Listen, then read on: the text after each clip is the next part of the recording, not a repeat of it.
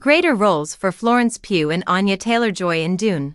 Messiah Anya Taylor-Joy and Florence Pugh to play bigger parts in the main image of Dune. Messiah Denis Villeneuve's first two Dune films may have followed every plot point in the main book, but it has now been revealed that Villeneuve is actually preparing 3 films, with Dune, Messiah having received the go-ahead. Villeneuve has stated that despite their brief appearance in the second film, these 2 supporting characters will have a larger role in the spotlight by the third installment.